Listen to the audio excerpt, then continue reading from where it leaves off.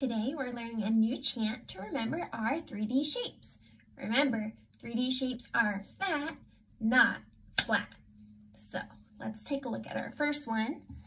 We have a cone. Remember, a cone has a flat base and a round top that goes to a point. Next we have a sphere.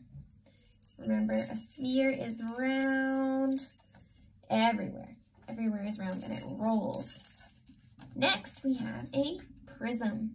A prism is a little bit like a cube that we've learned about, but it is tall. It has faces that are rectangles instead of just squares. It can have two faces that are squares, but not all the faces are squares like cubes are. Prism is tall. Next we have a cylinder.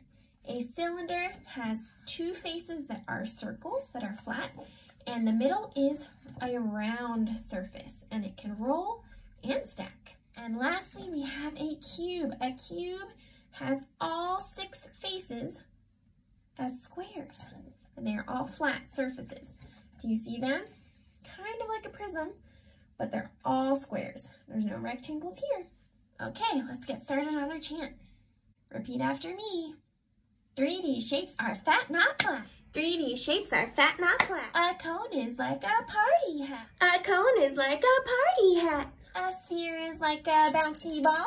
A sphere is like a bouncy ball. A prism is a building tall. A prism is a building tall. A cylinder, a can of pop. A cylinder, a can of pop. A cube is like a dice you drop. A cube is like a dice you drop. 3D shapes are here and there. 3D shapes are here and there. 3D shapes are everywhere. 3D shapes are everywhere.